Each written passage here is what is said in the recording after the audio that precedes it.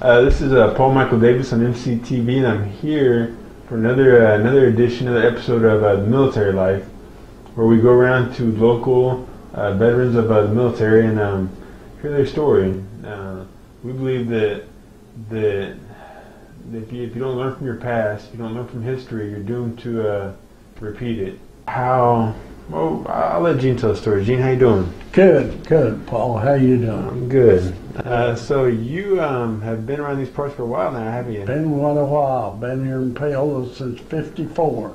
And just so everybody knows, which I'm sure you already know, Gene, he brought cable to Paola.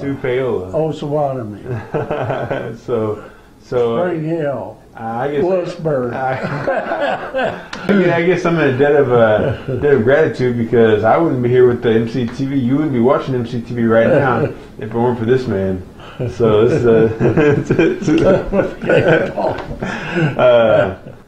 so now, Gene, so you've been here for a while.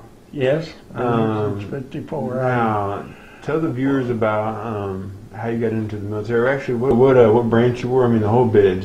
The whole bit. Okay. Well, back in 1948, there was such a thing as the Berlin Airlift. Now, a few of us older folks will understand what that was. No. But it was actually when the Russians cut off our part of Berlin, President Truman sent all their supplies into our part of Berlin that was cut off by airplane. Mm-hmm. And they come in one plane right after another. And that was Harry S. Truman, right? Yeah, Harry S. Truman. Harry S. Truman. And so that went on, and at the time they was a little short of people after World War II, where they discharged everybody. It was a little short of manpower, so they had to start up the draft again. Mm-hmm. So I barely missed the draft in World War II, so I was right at the top of the list. Right at the here. And, very first pick. Yeah, and Chilton Cully here in Paola. A few of you old timers will remember Chilton. And he was on the draft board, and I got my notice from him that I would be reporting to the service. So I decided, well, I believe I'll just go to the Air Force. I believe I'd rather be in the Air Force. So I enlisted in the Air Force. Now, why did you choose the Air Force? Well, I just thought it would, I thought I might like to fly an airplane a little bit. Thought I might like to fly an airplane, do some flying. But anyway, when I went in, I went up to Topeka and then went down to San Antonio, Lackland Air Force Base for my basic training. In fact, they still do basic training there for people that goes in the Air Force. And after that, I went to what they call radio operator school, which was learning Morse code and how to copy it on a typewriter and to pass messages. At that time, the military, the way they communicated was over the air by Morse code using radio. Mm-hmm. So that's what I was learning. And I went to, after basic training, went to Scottsfield, Illinois, and started my training for that. And about 3/4 of the way through radio school, while the school was moved to Biloxi, Mississippi. So I was moved to Biloxi and to finish up my schooling on the radio, and that was quite an experience. So after that, they took a couple of guys out of our outfit. It was me and a guy from Leavenworth. Mm-hmm. The name was Jim Smith, and they pulled us out of the class and said, "You're going to Brooks Field back in San Antonio." Now, how vivid are the memories? Oh, well, pretty good. I see Jim quite often, and we have a reunion every year of our old outfit that was overseas there. And Jim was over there with us, and we have a good relationship, and have had all through the years. And he's been down here a few times, and I've been up there, and it's been a good relationship that you remember. And so after we went to Brooks Field, why, it was spring training was on, so I thought I wanted to see if I could play baseball down there. I thought I was a big-time baseball player. Yeah, I found out I wasn't quite as good as I thought I was, but anyway, I went to play baseball, and anyway, the major that was running the baseball team, he thought I was good enough that I had to stay there an extra 2 months when our outfit left San Antonio for Korea. Season's over, Gene. So I played baseball that summer, and at the time, why I was kind of an instructor at the school they had there. And the purpose of the school was we were learning some extra characters in in Morse code that we didn't use, but we found out later that where they were used was the Russians and the Chinese used them. So we had to learn some of their a few extra. I remember one signal was we'd hit the $sign, another signal was we'd hit a dash, and another signal was a colon. And because we didn't have those characters on our typewriter, see, so when they come over, we'd have to hit the $sign or a colon or something to to show that in the message. So how did you understand? I mean, did you learn Japanese or?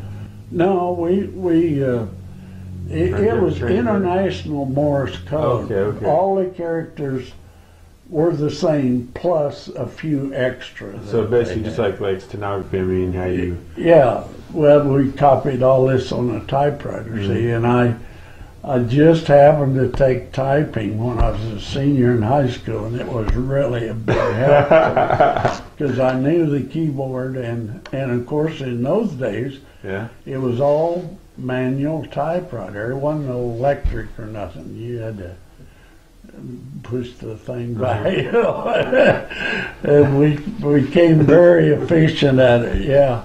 And so we went to that schooling and learned those extra characters, and they say, well, now everything was secretive. You say, well, you can't talk about what you're doing or talk to you. Well, now everybody knows we done those kind of things, and so I'm not worried about it now. But back in those days, I'd have really been worried about it.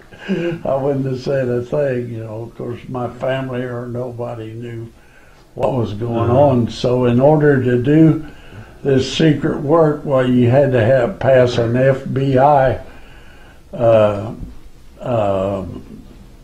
test or examination. So how hard was it to keep that all bottled up? Well, it was you just knew better than to talk about it.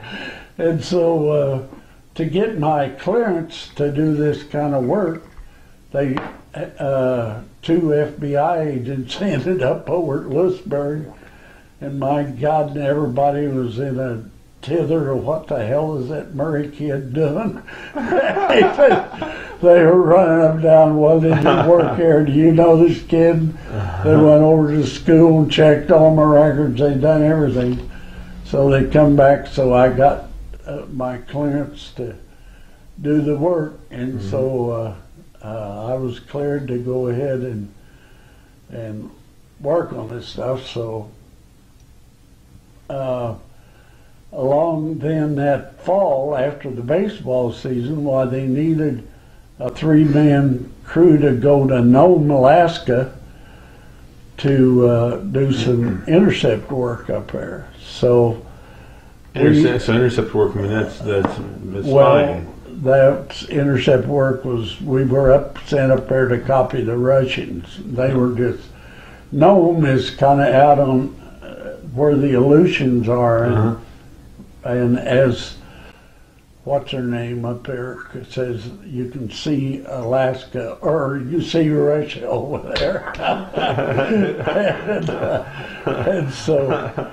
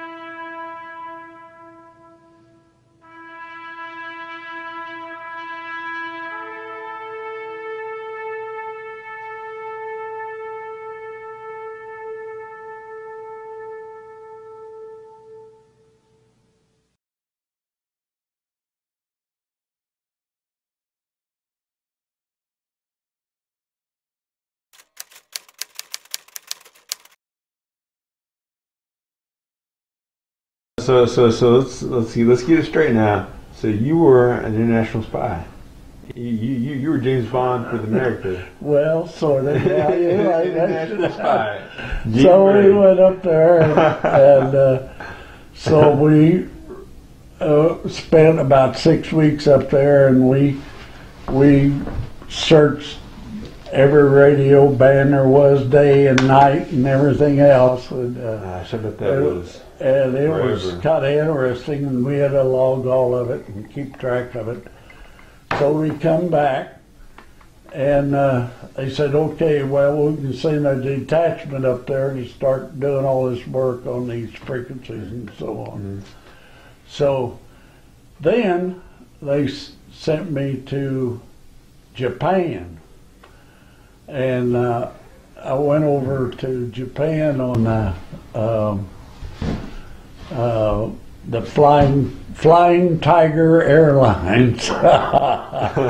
Well, actually, I went from San Francisco to Hawaii, Honolulu on the Flying Tiger Airlines, and there was about 8 of us on this pretty good size. Well, it was like a DC-4. It was a pretty good size airplane, but there was only 8 of us on there, and we thought it was fun. And so we get to Hawaii, and then when we go on the next leg over to Tokyo, we went by military plane. Well, at that time, there was what they had. Real quick, Gene, sorry, just so everybody knows, we're talking about airplanes, not jets. No, they're prop planes. So the propellers going all the way to Japan. That's right. That's a haul. So we left Hawaii in what they called at that time a flying boxcar. I think the nomenclature was, it was a C-82 or a C-2. I'm not sure which one it was, but it was a flying boxer. It had 2 big Pratt Whitney engines on it, and you know, and kind of a boxcar looking thing. And so there was about 8 or 10 of us on there, and we were in those jump seats. They didn't have regular seats, you know. They just had regular seats, and they lined us all up before we got on the plane, and you put on a parachute. Mm-hmm. It's not too encouraging when they line you up out there and tell you if you have to jump out of that plane, why you got to do this. Tuck and roll. Man, if your chute don't open while you hit this emergency chute. And so, but anyway, we get on the plane and we take off, and we go over, and it's all ocean for hour after hour after hour.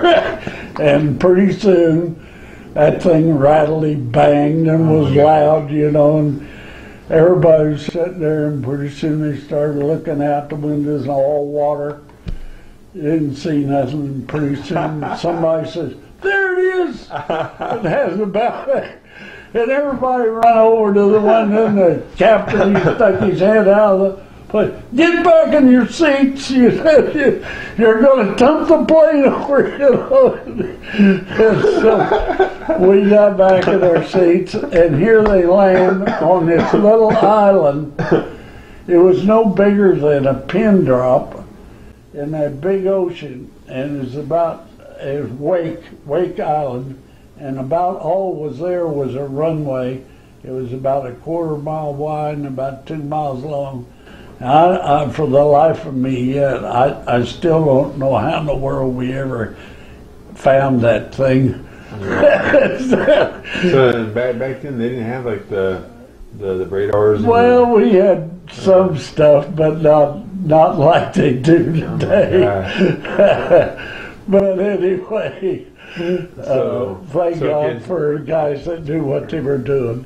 So what was your job there in Korea?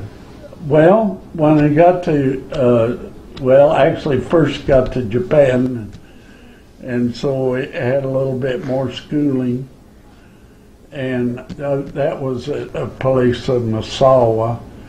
It was up by Tokyo, and they said, "Well, this is what you're going to be doing." So we kind of took a notion, took a look, and it was copying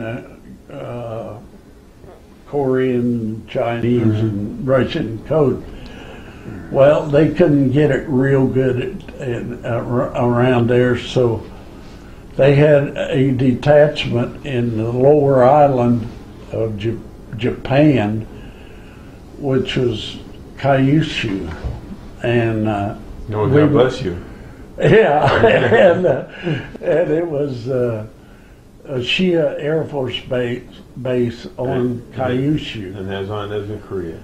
No, that was in Japan. Okay, that was still in Japan. So actually, I was headquartered out of there. Mm-hmm. So when I got down there, we had a 24-hour shift on this radio. We're copying these signals, and we were watching these particular frequencies 24 hours a day and copying everything off of them. And so we were, and it was, a lot of it was kind of schooling because they were just starting. There's only 3 or 4 on a shift. And about that time, then the guy, the chief operator, or the trick chief, he had to go back up to the base there at Tokyo, so they come to me and they said, "Murray, you're trick chief." And I said, "Oh yeah, well good, thank you." and so I said, we started out with 4 or 5 guys on the shift. We had linguists and code operators, and we were copying Koreans and whatever we could find out was going on over in Korea, and in China and in Russia too. And so we had what they call a DF truck, There's DF meaning direction finding. So we would locate a certain frequency or a certain station that was broadcasting. So, okay, we need to know where that station is. So we would shoot a bearing on it, and it would get plotted on a map. We had one over in Okinawa. They'd also shoot a bearing on it. We had one in Tokyo, and they'd get a bearing on it. We'd coordinate all these.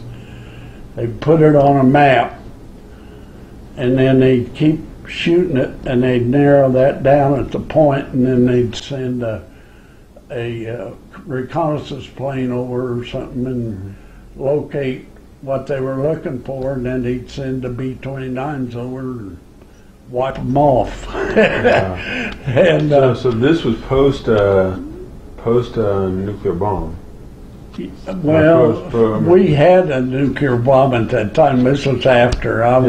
This was after Hiroshima and Nagasaki. Yeah, I went through Nagasaki on my way down to this lower island. What was that Japan. like? Is nothing.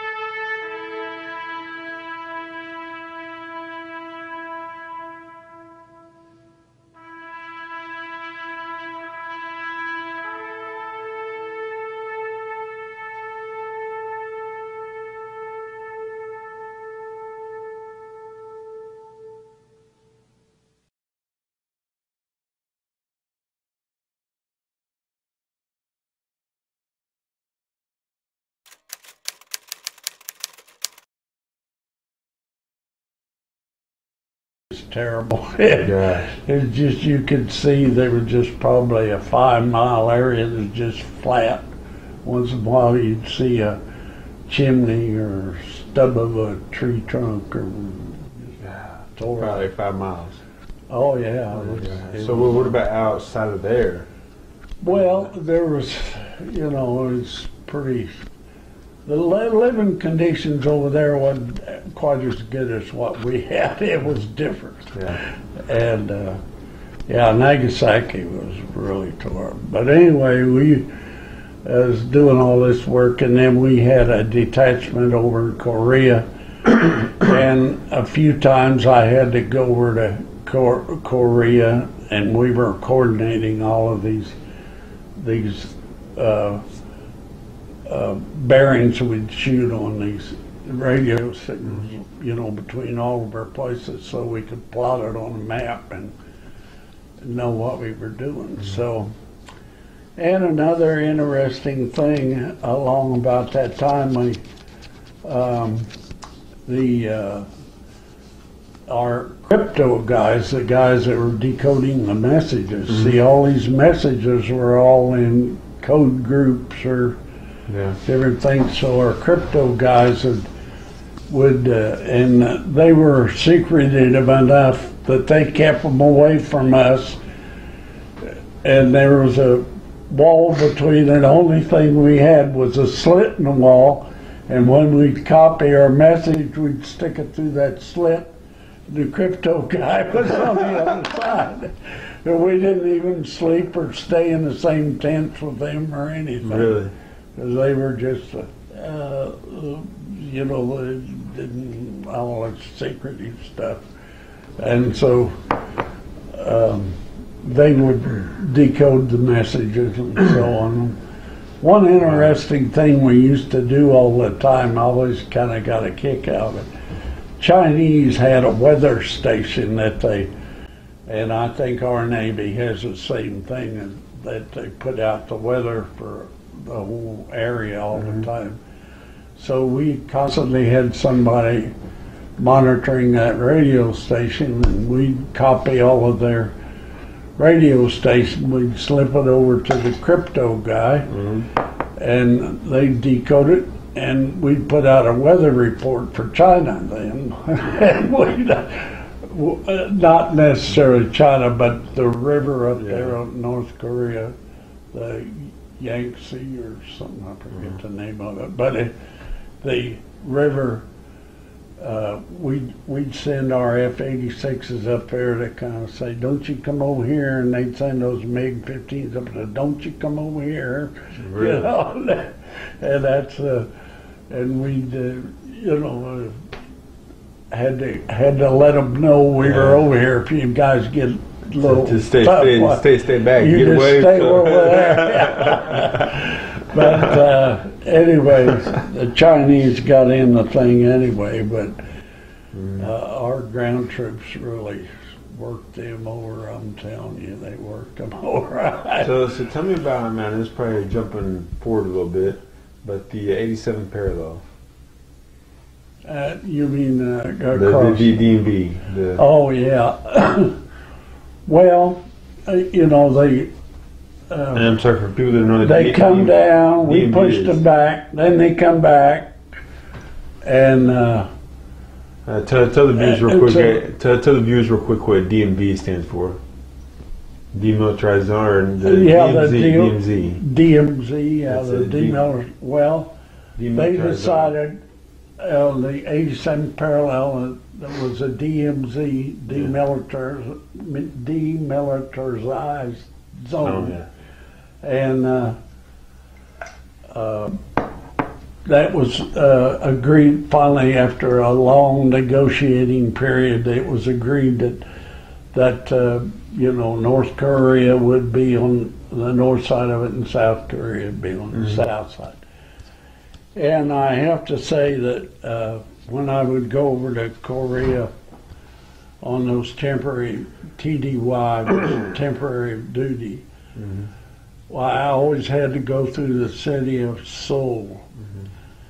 And that town was way over 1 million people population, and you talk about tore up. It was tore up from one end to the other. Why is that? You couldn't. Well, the troops going through and back and through again, and the artillery and the bombing and just complete devastation for well over 1 million people. There wasn't a building that didn't have the glass blown out of it or the roof blown off of it or leveled, or it was terrible. And war is terrible. I want to get that. It is really bad. War is really bad. Remember that. So we. What year was this? That would have been 50. I think it was 53. See, I got out in 52. But I was over there in 51 and 52, and so I was there when they were going back and forth, and Ridgeway was. So how was your transition back to the U.S. to when you got back here? Well, when we come in, why everybody was. I come back on a troop ship, the General Billy Mitchell. That's the name of the ship. The General Billy Mitchell. General Billy Mitchell. And of course we was all stacked in there almost like cordwood. So how many people were on it? Oh, I don't know, probably a couple thousand maybe. I don't know, something like that. But anyway, we were very fortunate. We come out of, I think it was Yokohama, and we come out of Yokohama Bay, which was kind of rough and choppy, and the Pacific Ocean just leveled off, and it was just flat as a pancake all the way to San Francisco. Really? And it was really a good cruise, and you know, it wasn't all those horrific seasick stories. So when you were over there, I mean, before that, when you were over in Korea and Japan, did you have to deal with any type of tsunamis or? No, never. Like that? Well, there was one time I do remember real good. We were, of course, when I was in that lower island, Japan, we all were in tents, and they told us one time, and said, "Get ready, there's a cyclone coming in." So we get all ready. There's certain things we had to do was pull the 6x in around the tents and tie everything down and all these good stories. So nothing happened. Just nice, calm evening.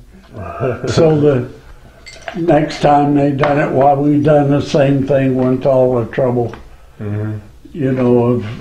And so the third time they done it, why they this was all over a period of probably a month or two, and but the third time they done it, we said, "Oh heck, those guys don't know what they're doing."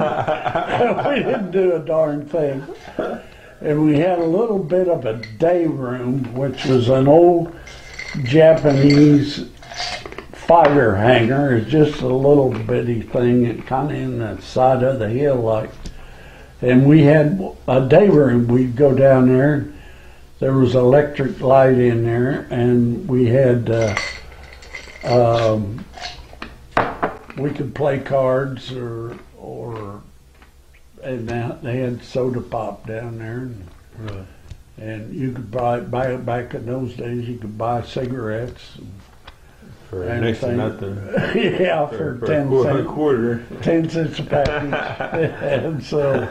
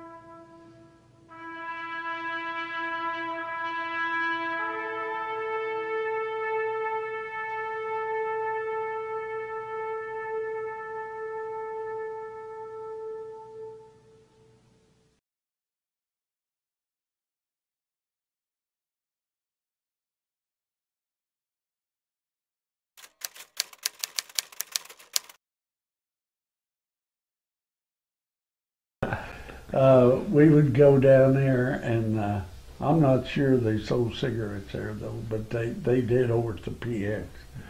And we were all in there playing cards, and a big puff of wind come in, and it blew the door open, and we knew that the Weather Bureau knew what they were talking about this time. The whole wind was blowing, and we took off. and the compound where we had our radio equipment, and the thing was the only safe place around, so we all got in the compound there, and it just ripped and shredded those tents. I've got a picture of someone was just, you know, that wind, and that canvas on those army tents was really stout stuff, and it just ripped that stuff like you'd rip an old sheet apart. I bet. And we had and a couple of us had to go out to this DF truck, direction finding truck, because we saw it in flashes of lightning. We could see a door had blew open out there, and we didn't want the equipment to get any wetter than it already was. So we took a truck out there and closed the door. And I kept seeing these things flying by, and I didn't realize what it was till the next day when the thing all calmed down. It was sheets, 10 sheets off of the hangar, a couple miles away. Really? It's blowing away the hangar. And those sheets go, boy, if it hit that old Jeep, boy, we'd have been in deep trouble.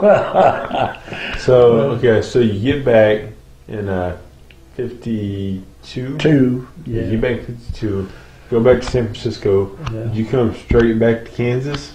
Straight back to Lewisburg? Or? Yeah, well, I come back, I got to leave and come back to Lewisburg, and then I went back to How old were you when you went in? I was about, about 18 or 19, probably 19. So you get back here, you get back to Lewisburg. Yeah. What did you do then? What was the response when you got back to the States? I mean, I know San Francisco. It was good. I have to tell you about coming into San Francisco. We like I was saying, we come in on this troop ship, and we got in a day early because the water was so calm, and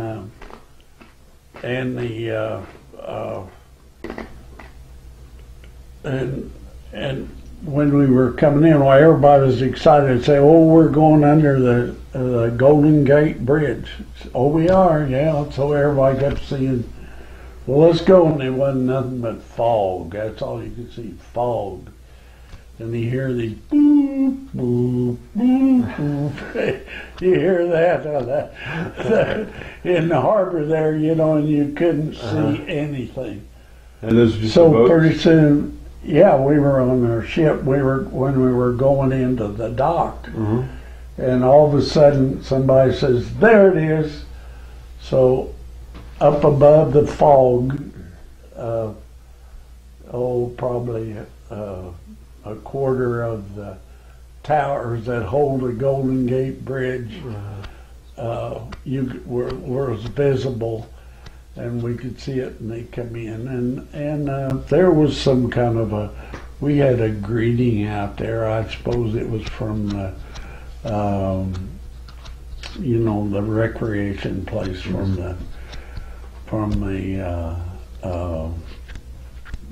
San Francisco, or is it San Francisco or Oakland? But anyway, it was there, and we, from there on to Lewisburg, and did you go by plane or by train? Went by plane. Okay. And I did travel by train a lot from Kansas City to San Antonio and back when I first, and then when I went overseas, I went from Kansas City to San Francisco on a train. So it was a great experience. So I don't know if I'd want to do it again, but you sure? But after I got back, I used my experience in radio and went to a radio school there in Kansas City, as Central Technical Institute. It was the name of the school then. Today it's DeFry University, but because they bought my old school out. Really? But, yeah. And so real quick, so were you married or before you went? I got married when I was in Scottsfield, Illinois. On a weekend. What year was that? What year was that? It would have been in 49 or 50. 49. Okay. Look at you. So was she from Illinois? No, she was a Kansas City girl. Okay. Her dad had a farm in Lewisburg, and that's how I met her. Look at you, Gene. Yeah. So tell me about. I mean, how did she? I guess how did she respond, or how did she handle you being away over there?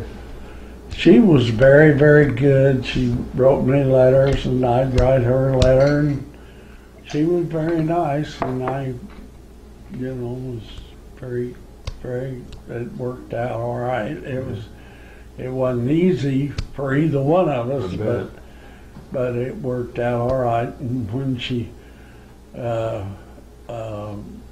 when I got back, well, then I had to go back down to San Antonio to be mustered out, and I was down there about a month.